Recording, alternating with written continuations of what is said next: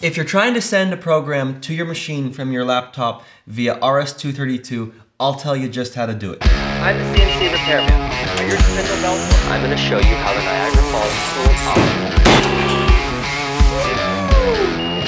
operates. First, a quick story. I started in this industry pretty young. My dad was a CNC tech and I grew up building this exact cable actually. I think I was 10 when he drew out the pin out and showed me how to crimp all the wires. So I've been building these a little while. I have a whole video about how to build a cable if you want to know.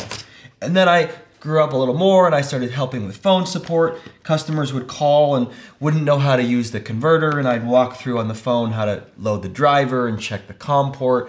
And we were using refresh your memory software, and then we were using DNC, or was it PC, DNC? Now we're using DNC for you. Over the years, we've just picked the software that has the best support. Predator, there's a whole bunch of different plugins that people do RS232 communication. That's not what this video is about, but I want to share to you how, as a tech, I go and troubleshoot RS232 problems. You'll figure that out, so you run into that issue, and then you'll also know, how do I send a program to my machine? What should the baud rate be?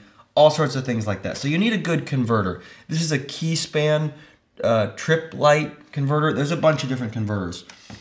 Side note, man, converters have caused issues with grounding. I know this one shop that would have this problem where the machine would just hang up in the middle of the program, and we changed boards and software and then finally traced it back to a really old converter in his laptop that was plugged in, and if it wasn't plugged in, machine would run fine. So weird stuff that I've run into.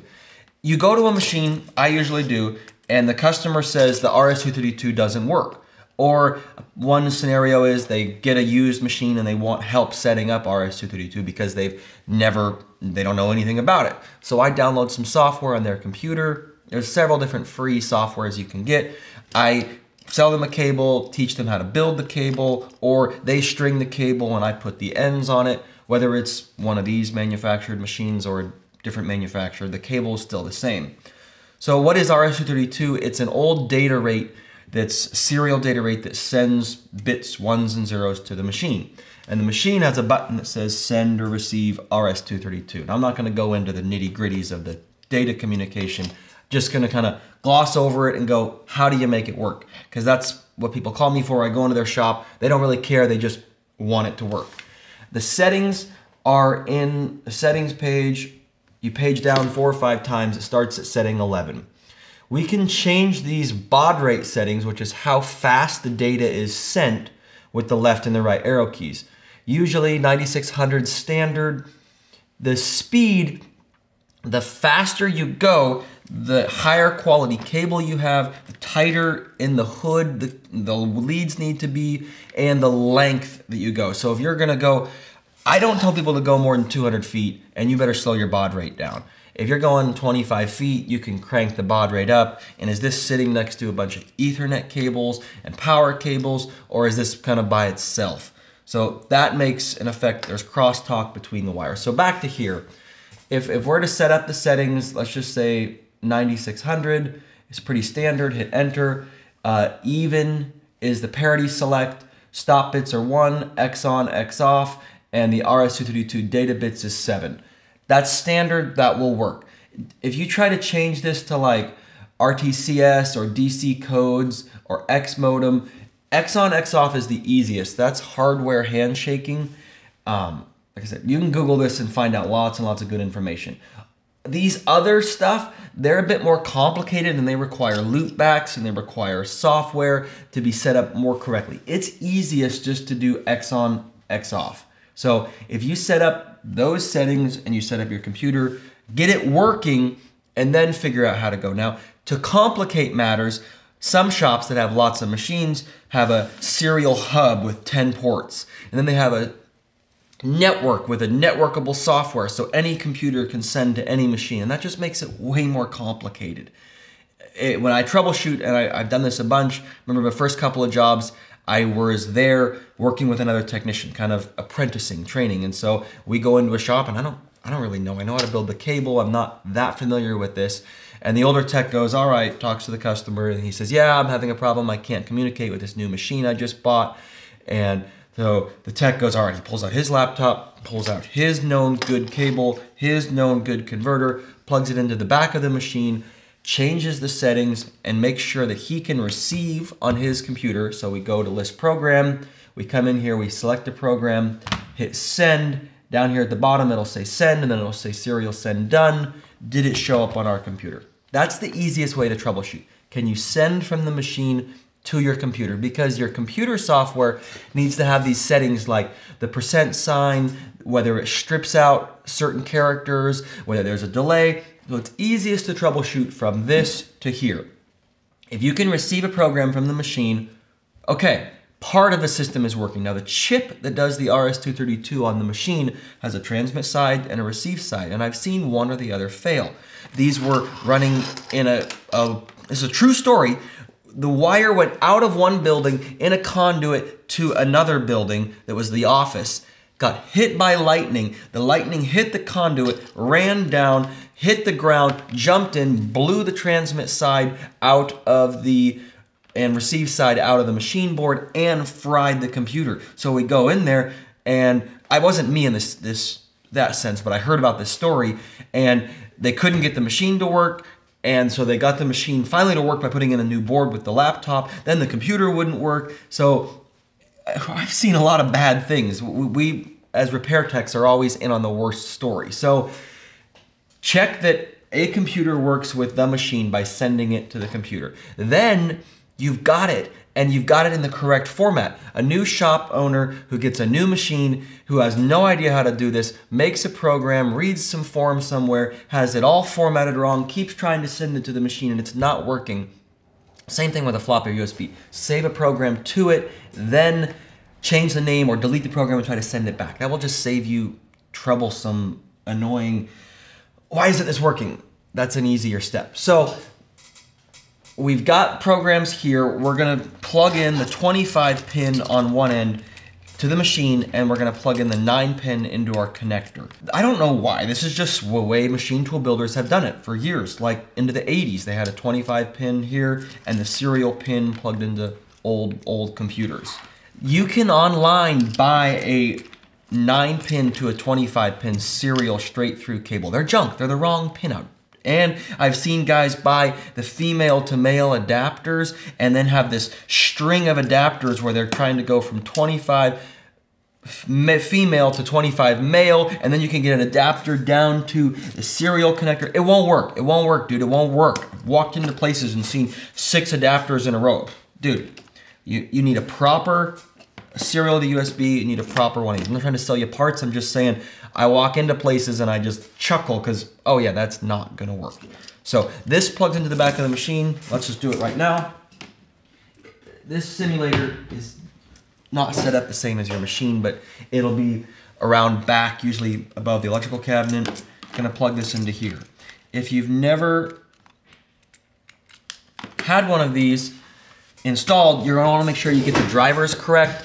And if you got a computer that doesn't have internet, you're gonna need to go find the key span drivers. Let's start by just going to the device manager, and we're gonna just look and see, okay, under COM ports, let's see. Come on. Okay, COM port 10. That's really critical because whatever RS232 DNC software you're using you're gonna need to set up the correct communication port for this. And if you turn your computer off and you turn it back on, that COM port might change. Or if you plug it into a USB, I've seen that. So check the COM ports. Now, I'm not sponsored or anything by the different softwares. I just found this software is good and it has good support, a couple $100. You get it for free for 30 days. 2 different free softwares you can get are this DNC for you for 30 days and then PC DNC. I like that software. It has a nice terminal window, but there's a couple other terminal softwares you can get online for free. So this is just one example that I found works. We're gonna come into here and we're gonna go to configure the CNC and we're gonna set the baud rate to be 9600 the way it was here, the data bits to 7, parity even, stop bits 1, the flow control X on, X off. If this is set up right, you're gonna be able to receive a program from here to your computer. Then If you go into the send settings, that's where you could have issues where it strips or adds double % signs, or it puts in extra characters, and that can cause issues sending. So that's where I want you to play with it. Now, when you've got the COM port set up and you've got everything ready, you're gonna need to put your software in receive mode. Now, I like to just put it in a blanket open terminal receive mode so I can see anything that's coming from the machine. And sometimes if you've got the settings wrong or you've got a problem with your RS232 chip, you're gonna get garbage. Then you know immediately I'm getting something, the communication lines are working, we just gotta get it set up correctly. So let's go ahead and put this at receive all from CNC instead of just receive a certain program. Now it's just gonna be waiting for the data. When you put this software, whatever software you have to receive or transmit, into receive mode, put it into receive all from CNC, come to your CNC, hit the send RS232 button, and it'll tell you what program it's sending, then it'll pop right up. Now this is where it's very dependent on whose software. It may want to give it a name, it may not care, but you can see the % sign at the end. And then if I wanted to just save this, I can just say text. Now, I'm not really following the right rules. You should name it the name of the program with the o.nc. Remember, the file that you are opening has nothing to do with the name of the program. The name of the program is the O number at the beginning. Back to this, sending and receiving. If you wanted to send that program, we just sent it. It's here. That means the communication line is working to the computer. Now the other way around, you got finished a program, you want to send it to your machine and run it. You want to have a program that's empty, so you don't want to send a double program to the machine. So let's just go ahead and erase this holes program. I'm going to hit erase program. Okay. Now I'm going to go to all because it will either select a single program or it will accept everything. So I'm going to hit the receive button. Usually this is the case where you have to go to your machine, hit receive, walk back to your office that's hopefully air conditioned, hit send, go back to the machine, see if it showed up. So here it is. I'm going to hit send and I'm going to say send what's in the editor to the CNC. There's lots of different ways. You could send a new program, you could send whatever. So let's just hit send what's in the editor. Then I'm going to hit continue and boom, boom, boom. It says it's loading, serial received done. It popped up. Lots of people have trouble with this, whether it's their settings, whether it's their machine, whether it's the cable, whether it's the converter, the % signs, things that are stripped. That's sending and receiving RS232 on an old machine with a smaller screen. It could be a little bit different. If you're doing this in a machine with a PC104 card, you'll have memory, different things. You'll go to memory, enter into memory, then go down to all and click receive. So this machine right here has a PC104 card. It's a newer version of software. I'm just going to enter memory, gonna come down to the end, and then I'm gonna hit receive, and then it says waiting for data. I could drag the cable over, but I know it works. It's the same if you wanted to send it. You could just select a program, hit send, and there you go. It's waiting to get a confirmation that the computer is plugged in. It's part of that handshaking. The last thing is that if you have a newer machine with the latest version control, which, let's see, this is going to be over here. Let's see. Whoa. It's going to be exactly the same. Let's get through here. You're going to go to list program. This machine could have a USB network hard drive. If you have the send and receive buttons on your control, you can send and receive waiting for data, or if I want to send one, hit send. NGC machines built after 2014 or 15 do not have RS232, period. They only have networking and USB. So the tricky part is a few shops were really frustrated when they got an NGC machine and they couldn't tie it into their big RS232 network that feeds all their machines. I don't know of a workaround. RS232 is great, especially on these old controls. When you're trying to run big programs and you don't have enough memory, you can go into list program, go into MDI and DNC, and then send a program. Now this video is not about DNC right now. I'll make a video all about that, but just trying to overview and give you an idea. This is how the RS232 works. You need a specialty cable, a high quality converter, the software, the correct settings between the computer and the control. Don't go longer than 200 feet. Have good quality cable, good ends, and practice sending from the machine back. I have seen the chips on those boards go bad on both the processor and on the video card. And depending on the software configuration, the electronics, the RS232 plug, where the other end of this plugs into the control, and then it has, I got one right here, it has the little dongle card where this either goes to the video card or this either goes to the processor or to the PC104 card. Depends on the software version. If you've tried everything and you still can't make the RS232 work, we do repair all the circuit boards in these machines, so you could send it to us, we could test it. It's not this card. People call me, I bought one of these on eBay to fix my RS232 problem.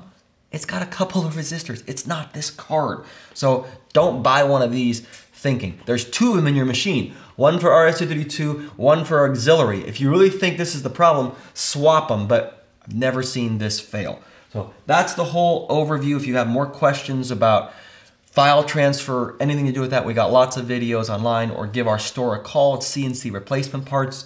We ship overnight daily, try to help you get your machine up and running. If you like this video or I missed something, I know there are probably other ways to do this in other versions of software, especially with like DNC from a USB or from the hard drive. I don't know everything about these, so I would love the feedback, but I try to figure out all the different ways to do it and help you get you to run your machine faster in your shop. So comment below. I want to know if there are other free RS232 softwares, and let me know if there's something specific. We're trying to make more videos, and we'll let you know. So thanks for commenting. Please comment, helps our algorithm. And if you have a friend who has a CNC, please send him our channel and our store. That'll help us grow and make more content and help more people. Take it easy, and don't go crazy with RS232, because I know I have.